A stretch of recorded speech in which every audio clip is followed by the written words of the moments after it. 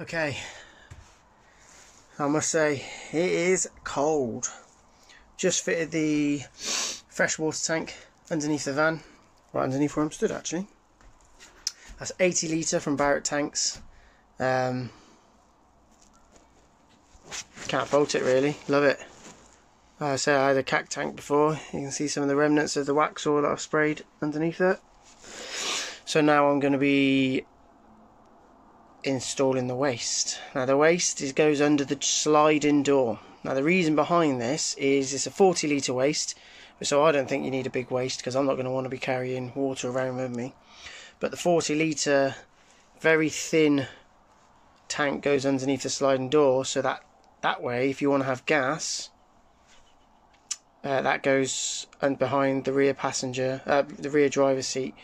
Again, I wanted the shower behind the rear driver's seat, so my waste is going to drop down, and then I'm going to connect a waste pipe from that to the sink and then feed that through into the waste tank on the other side. So it's just a better run for me. Both positions are good, under the sliding door or behind there, but for me, I think personally the waste, I don't want a big waste tank, so it's going to go under there. So I'm going for it. So as mentioned at the beginning, I've got my waste tap, not going to need that now. I will put that on my newly fitted swivel base. If you haven't seen that video yet, go check it out. It's from RJ Camper Solutions. Again, another great company. Let's not get distracted. So I've got my waste tank here, inlet. So I've gone for a 40mm. Bit wider because I'm going to connect the shower and the sink to that, and it will just go into there, and then this will be connected to that drain hose, and that will just drain the tank. When you get them delivered, they're not fitted. Again, that's a safety precaution, I guess, for postage. You don't want it getting damaged in the post, so I've just fitted that in and just put a load of Sikaflex around there to keep it secure.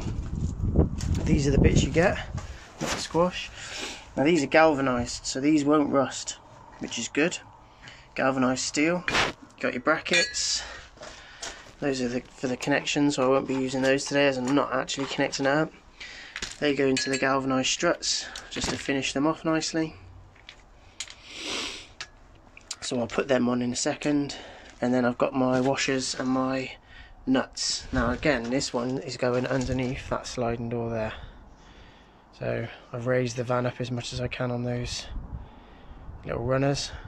Good for camping, so if you haven't bought them, get some anyway, because they're great for leveling your van up if you're parking on fields and stuff like that. So yeah, I'm going to have a look and get under. Okay, so one of those holes I didn't need to drill, the other one I did drill. You can see them just dangling nicely there, and then the other one, you can see I've already put the wax oil on there to keep it protected, and I've got them dangling. So again, I'm going to wax oil there, and then hopefully the tank will go straight up.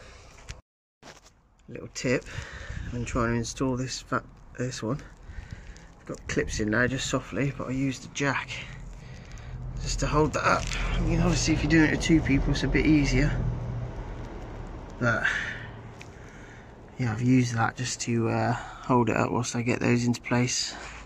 Haven't tightened them up properly yet, but you can see they're ready to go, ready to tighten up to be done.